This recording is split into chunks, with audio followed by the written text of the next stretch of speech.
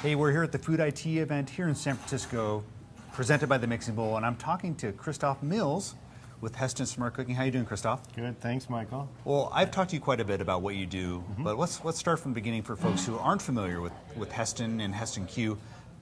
What is this product? Yeah, so 1 year ago we launched a Hestan Q, which is a smart cooking system, basically an app with video-guided recipes step by step that are connected to a cooktop, a smart cooktop, and a pan, set of cookware pans and pots that have sensors in there. So we actually guarantee you the result of the outcome, and that really is pretty much the difference to you guessing your way through the recipe. We guide you through it, and the result comes out the way it should be. So consumers first started getting the Hestan Q cooking system a year ago. I would imagine you've learned a few things. Once you actually get this into the market, people start using it, you see data. Yeah. What are some of the things you've learned? Yeah, a lot of good things. So first thing, we didn't know who would be the main audience for this. And it turns out we have all ages from 8 to 80 years old. The other thing is we didn't know whether people latch on to the guided cooking, where it's really kind of step by step following through a recipe. The alternative would be sort of very free improvised cooking, and we found out that people actually enjoy the guided cooking for the fact that you get the result that you're promised, and so now they gain confidence, our users gain confidence and are actually applying more their own techniques and recipes. In total, we are really happy to see that we have our power users that go out and cook 3 to 4 times a week. That we didn't know that in the beginning, if that would be only 1 or 2 times. Yeah. But 3 to 4 times is really good. And in the first 9 months or so, we saw people cooking about 90 recipes. And then within these 90 recipes, there were 60 different recipes. So that's actually, if you go on the street and you ask someone, how many different recipes did you cook the last 9 months?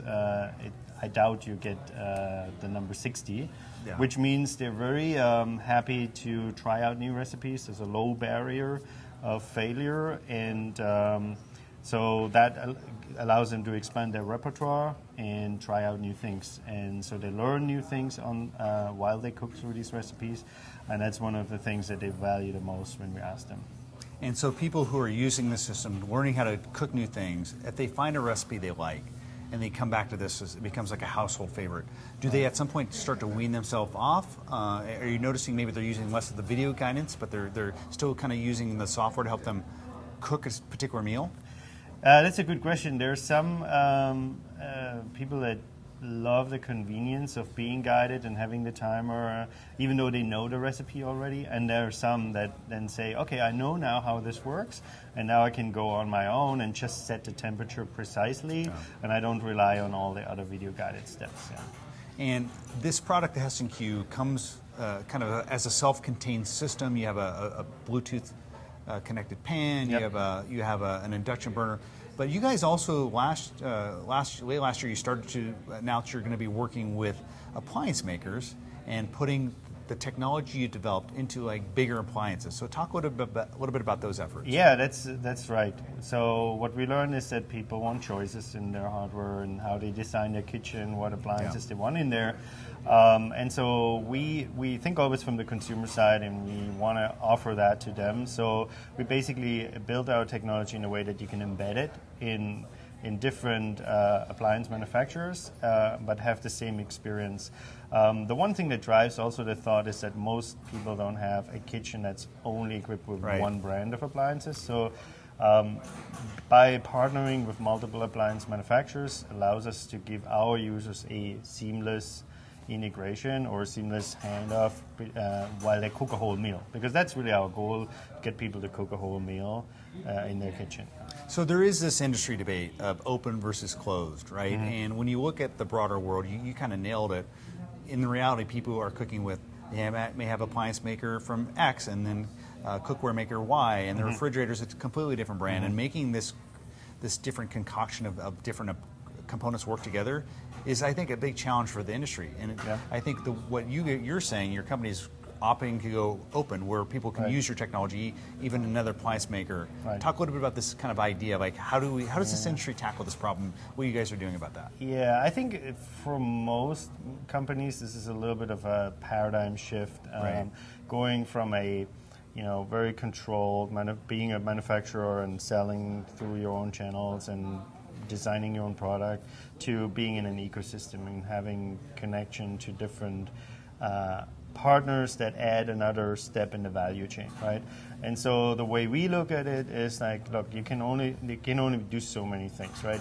You cannot be super good in building all sorts of appliances, creating recipe content, creating software, bringing food into someone's house. So you need to connect with all of these steps in the value chain.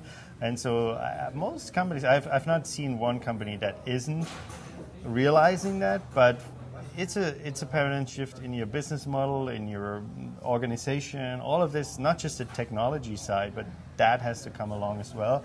I'm quite happy that we have the ability from our parent company and our own organization to partner with those different relevant services and manufacturers in the industry. Yeah.